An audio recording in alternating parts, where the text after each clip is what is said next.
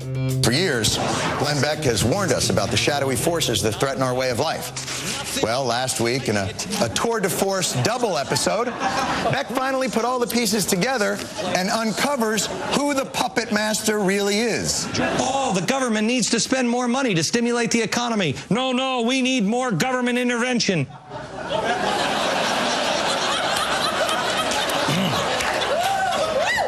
Worst children's party ever. My only hope in watching these shows was please don't make it so awful that I feel the need to defend a vaguely creepy hedge fund billionaire like George Soros. That was Jon Stewart of The Daily Show on Comedy Central. Was his take on Glenn Beck versus George Soros. Soros is apparently amused by the whole thing. His organization sent out an email newsletter with a link to Stewart's show on Friday, calling the program, quote, hilarious.